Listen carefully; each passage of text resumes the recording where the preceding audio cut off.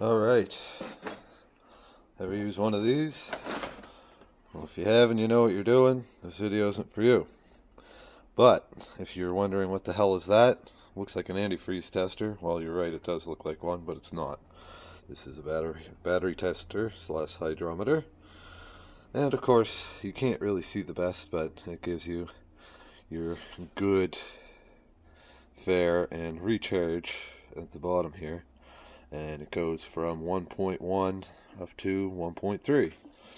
With batteries, that's the full range for the most part. I suggest not getting one of these. I bought this one in a pinch because I stepped on my last two regular style. There's one of them there, or what's left of it. I plan on fixing it once I find a tube for it.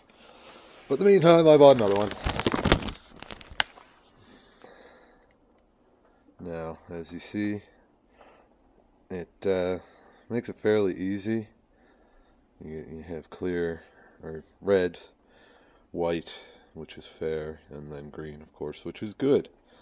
With this one, the good starts right around 1260, which is actually, what is it, 1.265, but that's perfect because that's, or 2.6, but that's perfect because that's what these batteries are at full. Now, to test your batteries, first make sure you're wearing eye protection and gloves. Don't do what I do. Do what I say. Wear gloves, wear eye protection, because this is dangerous. It's sulfuric acid. And also make sure to wear clothes you don't care about, because otherwise you'll start looking like this. Anyways, assuming you've taken your safety procedures into account, you stick your hydrometer into your battery cell.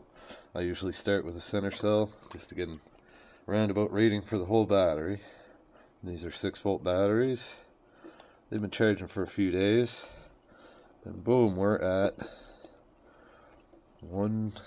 Of course, these things do not like to go the way I want them to. But 1.25 is where that cell is, so that's not quite up there. So you just want to squeeze your water right back out. If you can't get it all, just pull it up and give it another squirt.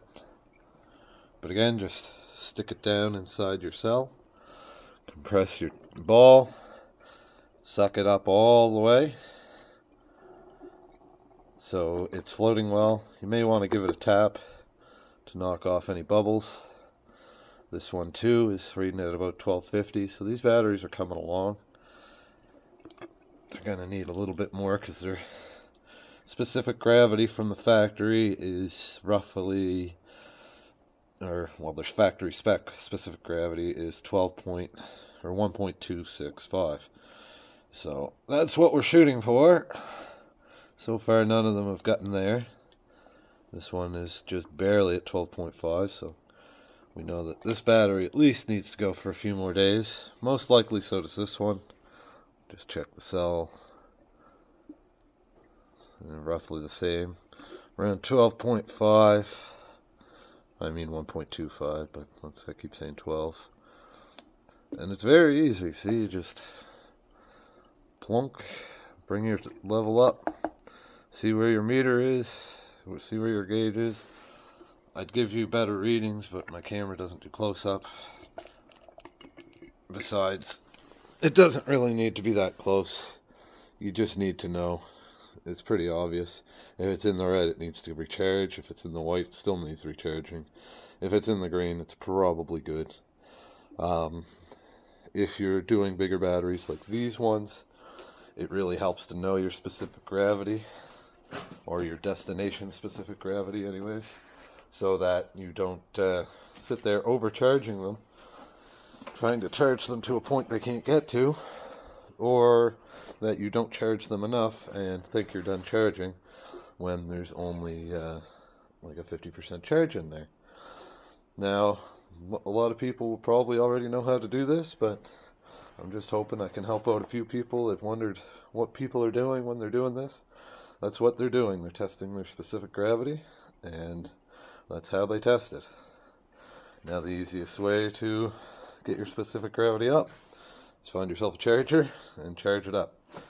And there's many different charging methods and techniques. That's a whole other story.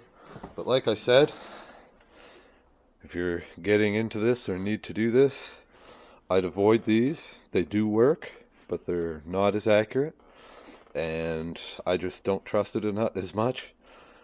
This one, it's simple technology. If you've ever made beer or wine or alcohol of any kind, that tube inside may look familiar. Something like this one over here, which actually is for that exact specific purpose. This tube here has potential alcohol by volume and specific gravity. But the specific gravity on this only goes up to 1.16 from 0.99, which is actually too low to gauge anything on the batteries. And other than that, it's just alcohol measurements. So that's not really going to work. And they come in a different tube, and they're even bigger. But that's just a little plastic tube. You pour your beer in that and get your alcohol level. But I'm not worried about that. Here's another piece of the other hydrometer I stepped on. I have pieces for them. I'm going to rebuild them once I find a good source for a plastic tube.